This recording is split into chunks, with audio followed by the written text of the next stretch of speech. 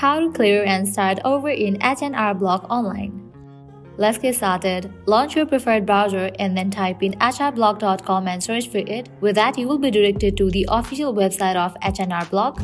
Now over here, you will find this login section. Provide your H&R Block account credentials. Type in your username, email address or mobile number and then click on sign in. Now type in your password and click on sign in. And with that, you will be logged into your account. Make sure you are using the correct account where you have started your tax return. Once you are logged in, go to the dashboard and open the tax return you have been working on. Look for an option that says Clear and Start Over, Reset or something similar. This is usually found in Tools, Settings or My Account section. After clicking Clear and Start Over, you will likely receive a prompt asking you to confirm your decision.